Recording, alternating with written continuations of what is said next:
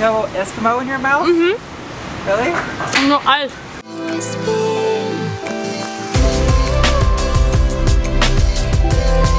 Hi, people of the internet. I am doing a vlog day again today because my friend Liz is here visiting, and you guys seem to really like the last one, and there's a link up above if you didn't see it and you want to see it. Hi. So I have no idea what we're doing in this vlog. The thumbnail and title probably will allude to that, but it is the past right now. Bye, Butters. Bye, buddy. Start. Wind. We're starting off the day by going and getting our nails done because my toes look like that of the Crypt Keepers, and she needs to get hers done too. It's really smoky out today because all the fires are happening in Northern California. All that smoke is making its way over Tucson, and it's like super yellow and hazy and orange looking. It's really eerie.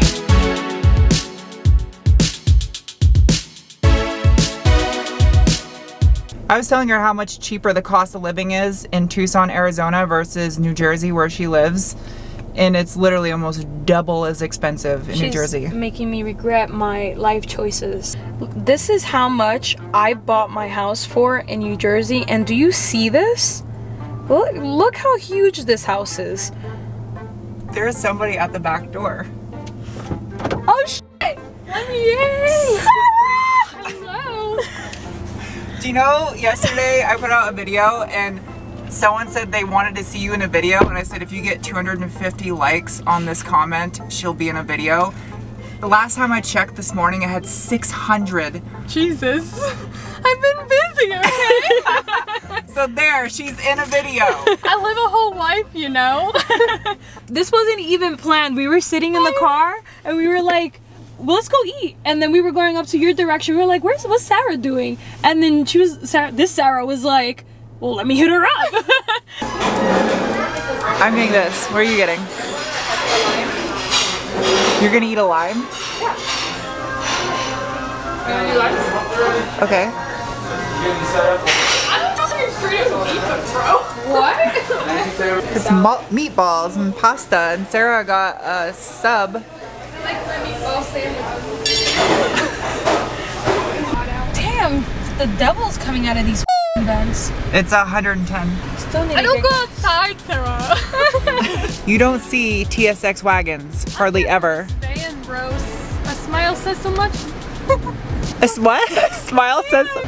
let me live in a van in your driveway. Down by the river. Yeah. Hi, it's the next day. This is the last day my friend Liz is here visiting me from New Jersey, but I still am going to do a little bit of work in this video because I'm going to incorporate it into this vlog. That's how I take time off because I'm a workaholic. I have to pull all 4 wheels off the Forester because I got to get the tire pressure monitoring sensors out of these and swap them over to my new Regamasters so I can put them on in the next video where I start installing the big brake kit and ripping apart other stuff. Tools. Tools. Tools. Tools. I really hope I did a good job at math because I'm trying to squeeze a 265 on a 9.5-inch wide wheel on this Forester with coilovers, which is gonna be tight. That's what he said. Off you shall go, wheel, off you shall. These are the tires I decided to go with. This is not sponsored. I chose these purely on the specs I was looking for in a tire. It is the Bridgestone Potenza S007A. It is a 240 treadwear extreme performance summer tire. The biggest challenge I was finding with this size was a 265 45/18 does not give you a lot of options for a performance tire. I almost went with the Potenza RE71R. It was my top choice, but Bridgestone is discontinuing that tire and it was almost impossible to find 4 in stock anywhere. And plus, if I were ever damage a sidewall on one of these and they get discontinued, then I'm screwed. I'll give you guys an idea of the comparison in the width. This is a 245, this is a 265. So it is quite a bit wider, and that's gonna be pretty tight with clearing that 9.5-inch wide wheel. According to my calculations though, I should have about 12 millimeters of clearance from the inside of the tire that sticks out the most to the adjustable collars for your preload setting on the coilover. So, and if it rubs at all anywhere, I think it's probably gonna be on the inner fender liner at full steering lock. What's that old creepy horror movie where the little girls are at the end of the hallway on their bicycles? I feel like that right now.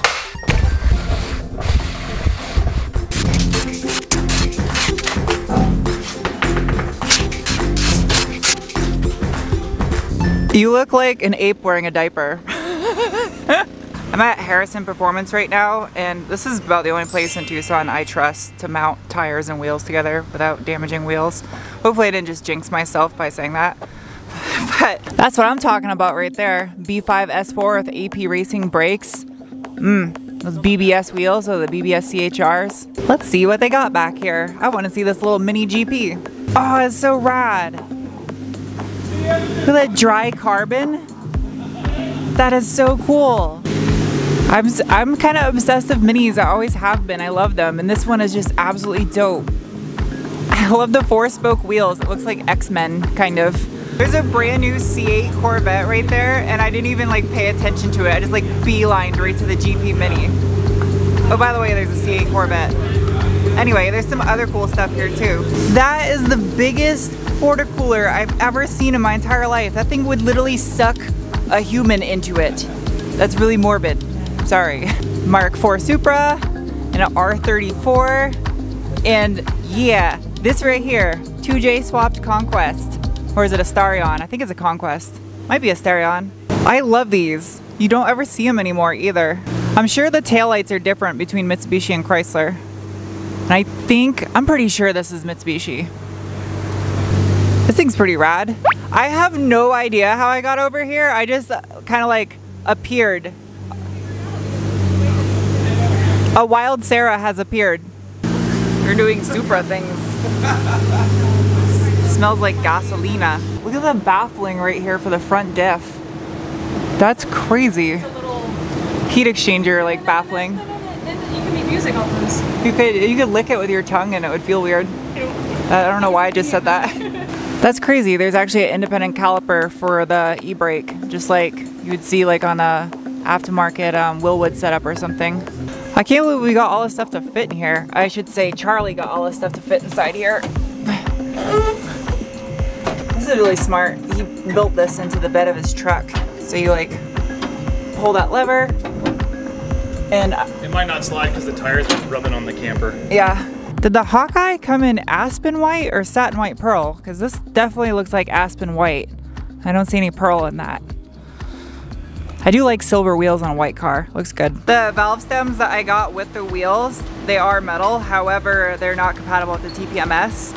So I have some stems that are compatible, but they're rubber. So it means I'm gonna have to order metal ones and then swap them out later. Kind of a pain, but it is what it is. So I'm gonna order a set right now. You should probably stop jacking off in the shop. You ready for the ending?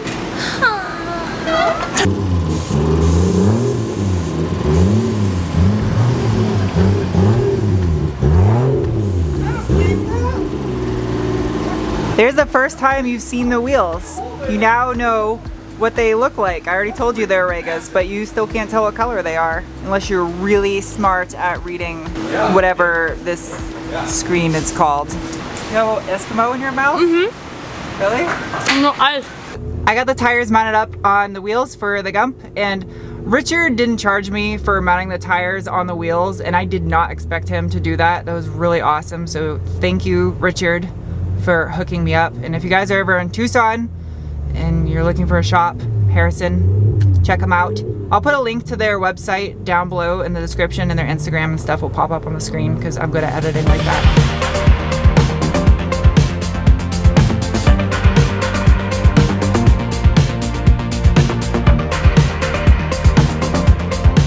I just dropped Liz off at the airport. She had an early flight this morning. I think all flights actually are early when you're flying west to east, unless you have a red-eye flight. I think I'm just pretty sure that's how it works. Either way, it's time you guys see these wheels. I wanted to wait until everything was all done. You could see it all at once on the vehicle, but you've already seen these in the shop when I went to buy them, and I don't want to drag this on and kind of like lead you guys along. So here are the new wheels for the Gump. Ta-da! I got gloss gunmetal for the Regamasters. I put a lot of thought into the color when I chose the Pro drives for the Forester, and I almost went with gold, but honestly, Subaru doesn't even compete in the World Rally Championship anymore. And if you look at all the new generation STIs, the factory wheels were gloss gunmetal. And I decided to stick with it, with these gloss gunmetal Regamasters.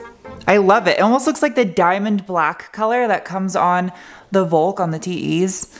It's so pretty. It looks really pretty in sunlight too. There's a lot of pearl in the finish of it.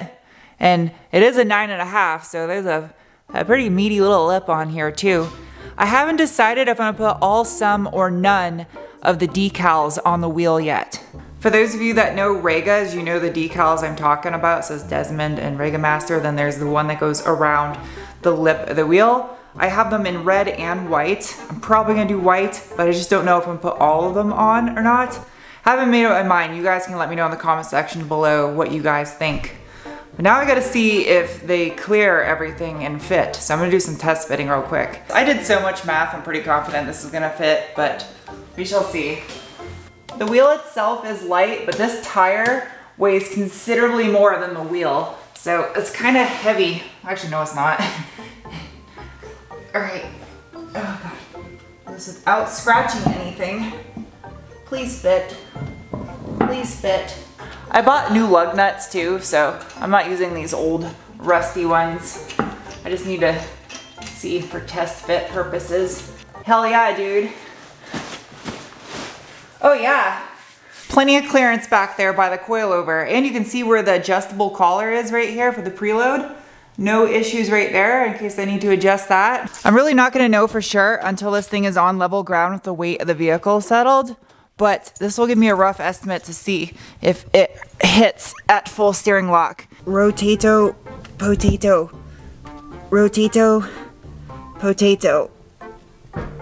Okay, that's all the way turned to the left. All right, this is a rough crude check. Let's see. Oh, it's a football field.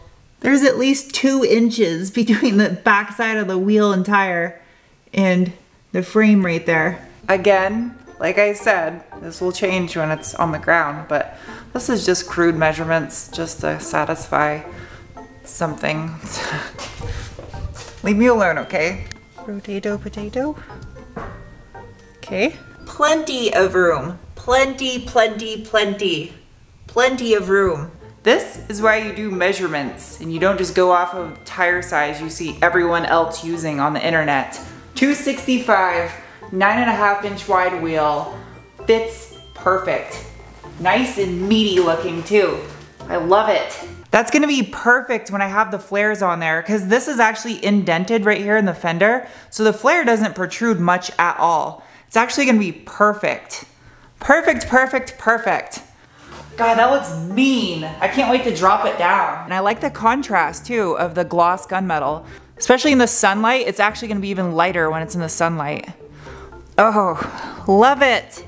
Boys are thick, thick, thick, thick. These are gonna go away, just FYI. No more mud flaps. I'm gonna take them off when I put the wheel flares on. Sticky tire, sticky, sticky, sticky. It's a 240 tread wear in case you were wondering. Perfect actually for something that would be daily driven but may occasionally see a track. Like it. Here we go. As far as vlogs go, that's it for a little while. So I'm gonna get back to work and this Forester brake conversion video. I'm gonna put up a car view next for you guys and I wanna try to knock this out in one video even though the rear end is a ton of work. I have to rip apart everything back there to do this conversion because the brakes don't just simply bolt up. Yeah, work that pole, cat. Work it. What are you doing? Mountain cat? Okay, so yeah, car review next and a lot more work coming on the Forester as well as the Focus because that cage is damn near done. So I'll see you guys soon with another video. Bye.